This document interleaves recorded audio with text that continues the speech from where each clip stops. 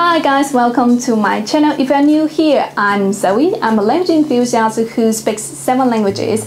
At the same time, I'm doing a PhD in sociology in France. You can check out my videos speaking in different languages on my channel.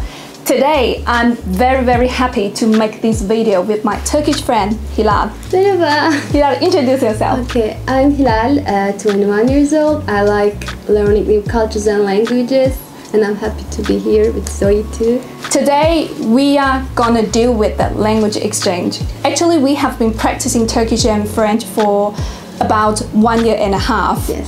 I still remember at the beginning, we were only speaking several words. Yeah, after 1 year and a half, now we can have a conversation. We really have improved a lot. I can say this is the best way to practice with the native speakers freely. But to be honest, the language learning is not just about chatting, but it depends on the people. Of course, you can just chat. Of course. What I want to say is that there are a lot of methods and strategies which can make this kind of exercise more effective. For example, how to find a good language exchange partner, like Hilal, and how to organize our study session, how to send each other notes, and how to review, how to encourage, how to help each other. There are some tips and tricks as well. This is what we're gonna share with you guys today. We're gonna talk briefly about our story, how we met each other, how we study with each other in French and Turkish. And so you guys can have a look what we have achieved with this beautiful exchange. We will be sharing with you all the methods we use in language exchange in more detailed possible. So let's get into the video.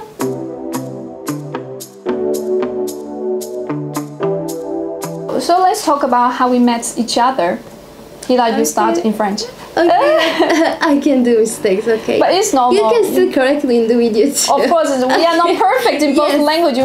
I think we just have an intermediate, intermediate level. Yeah, since pandemic 1 year and a half. So go ahead. Okay. D'abord, je suis pas une polyglotte. Okay. Oui.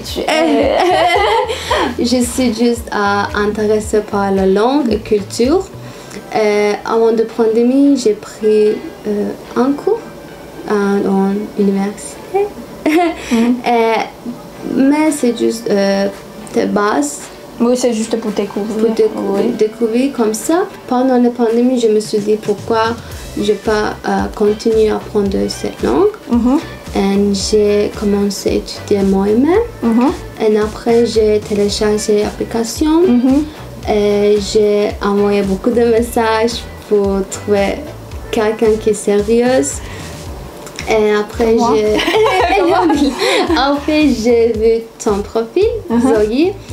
Et j'ai envoyé un message. Et heureusement, on a étudié ensemble. Tu peux continuer en Türkçe. Türkçe mi? Tamam mı? Ben aynı hikaye. Ben de o zamanda çok mesaj attım. Evet. Her zaman ciddi biri bulmak istiyordum. Evet. Ve bu yüzden yani mesajda ciddi bir şekilde ve net bir şekilde yazdım. Mesela ben Zoe Türkçe öğrenmeyi istiyorum. Ciddi biriyle düzeyde Türkçe çalışmayı istiyorum. Mesela sana İngilizce, Fransızca ve Çince yardım edebilirim. Yani böyle mesajı çok attım. Hamdülillah sonunda Hilal ile tanıştım. Video aramayı yaptık ve çok iyi geçti. Ve benim için sadece yani dil pratik etmek için değil. Ama iyi bir insan, iyi bir arkadaşlarla tanıştım. Evet. Ve güzel. Evet. Bu kadar. English, okay. There are a lot of friends wrote to me. They say that Zoe is very difficult to find a language learning partner. Yeah, it is. Because people use this kind of platform for different reasons. Some people, they just want to meet, they just want to chat, or they're just curious. They just want to discover different cultures.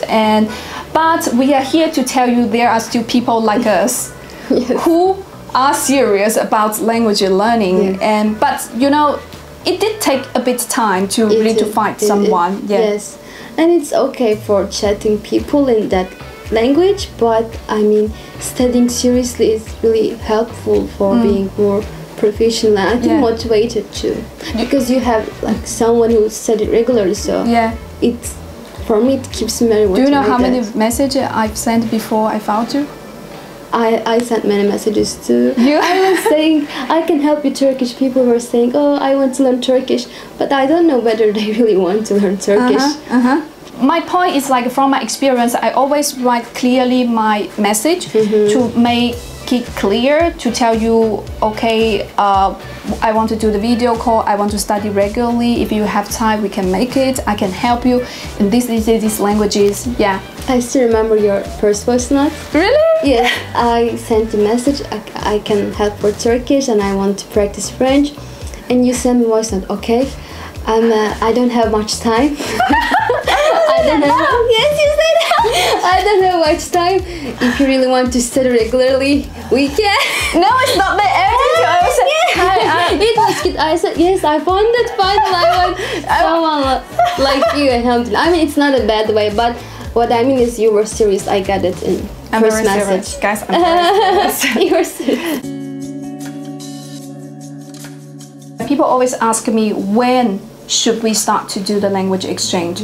From my experience, I always prefer to study a bit by myself, to have a basic structure of the grammar, some basic vocabulary. At least I can already speak some basic things with you, and you can correct me, especially in pronunciation and in the grammar, how to make sentences. I don't really recommend you to find a language exchange partner from the scratch. You know, a language exchange partner is not a language teacher. Sometimes a native speaker, they can't teach you their language. Mandarin Chinese is my mother tongue.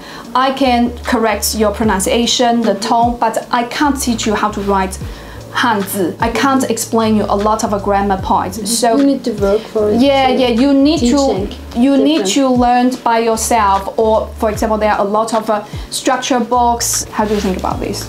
Yes, I agree. I did the same. I learned some basic French vocabulary first, but I think, let's say someone find a really good person for practicing and that person teaches that, it's okay, but like it's not just relying on that person. Exactly. We need self-study more. Exactly.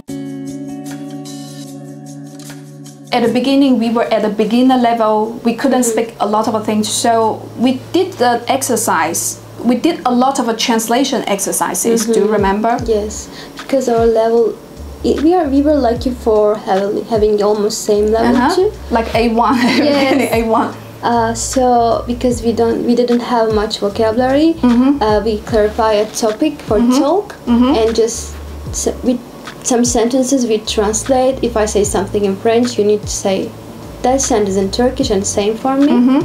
So we started with translation, but right now we don't need it. There is a trick to sending each other notes.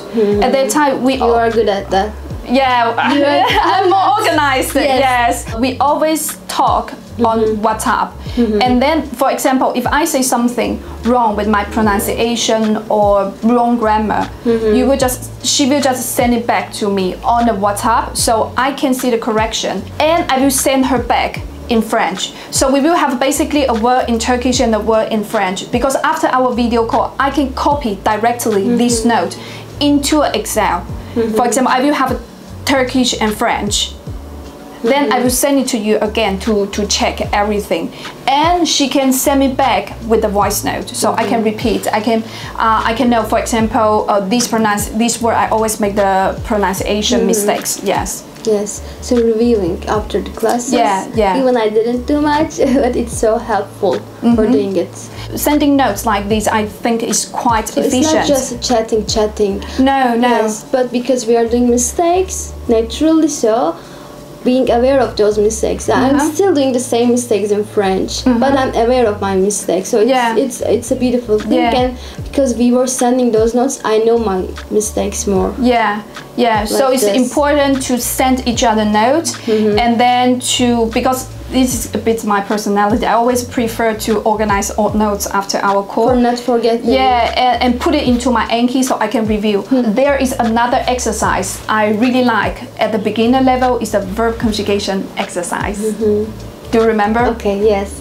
Because verbs are so important, because we are talking with verbs, actions. So I always focused on learning verbs more. Like we are talking with verbs, so we did many exercises for conjugation, But while doing this conjugation, Zoe or me didn't teach like how to conjugate the verb. We already studied it, then we just practice it. So I think by making sentences, we shouldn't accept that like this person can gonna teach me everything. It's self-studying, and with you just practice. For example, we are doing the language exchange now. Today we're gonna deal with the future tense. Okay, I'm gonna say one sentence, yemek. Okay, to eat.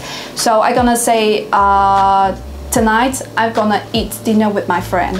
Okay, bu akşam arkadaşlar akşam yemek yiyeceğim. Bravo, evet. Okay, and then you have to translate into French. Je vais manger le dîner avec mon ami. Avec mon ami ce soir. Avec mon ami ce soir. Encore une fois. Je vais manger le dîner avec mon ami ce soir. So at the beginner level, since we couldn't talk a lot, we did a lot of translation exercises. We corrected each other's pronunciation, and we did a lot of verb conjugation exercises by making sentences. We learned a lot of new words by making sentences. You can learn words by yourself. There are a lot of word lists online, but the most important is that you have to use it. You have to in context. Yes, in context. You have to make a sentence that related to your life. If you have an intermediate level, basically you can talk about yourself, you can talk about your daily routine. I like this exercise. Every day is like, did ne yaptın? Did ne yaptın?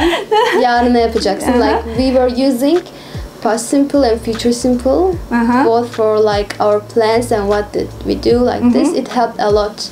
For reviewing verbs too. Yeah, so for this part, I think it's not just about one person. For example, you are talking, I'm listening and I correct you. We have to know how to ask each other questions as well.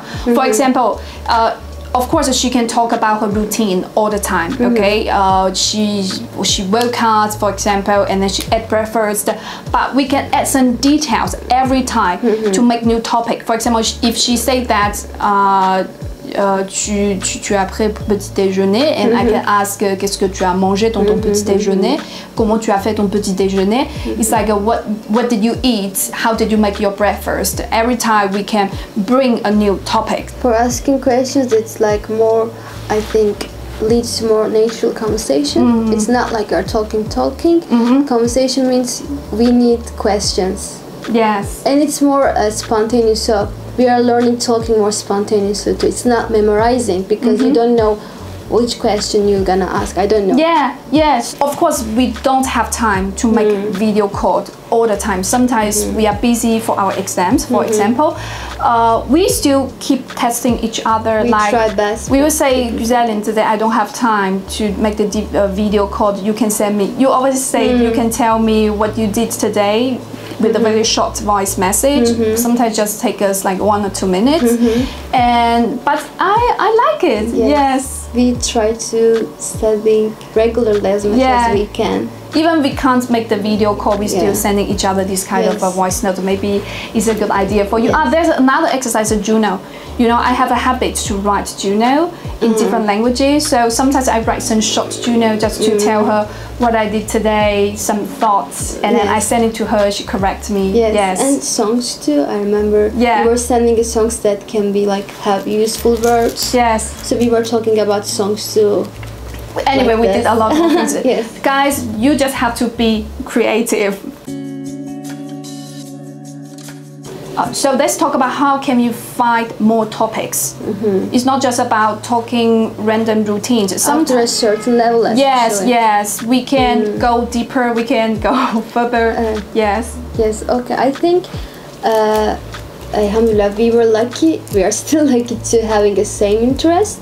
So for us, it's easier to find topics. Like I'm not thinking, oh, what I'm gonna talk with you. Like it happens naturally. But for some people, I think they can just search for what they like. Let's say they like about art and history. They can search that topic in their target language, and they can just talk about that, and that person ask questions. So it's in natural way. It's like there are many topics to talk and examples on YouTube and everywhere.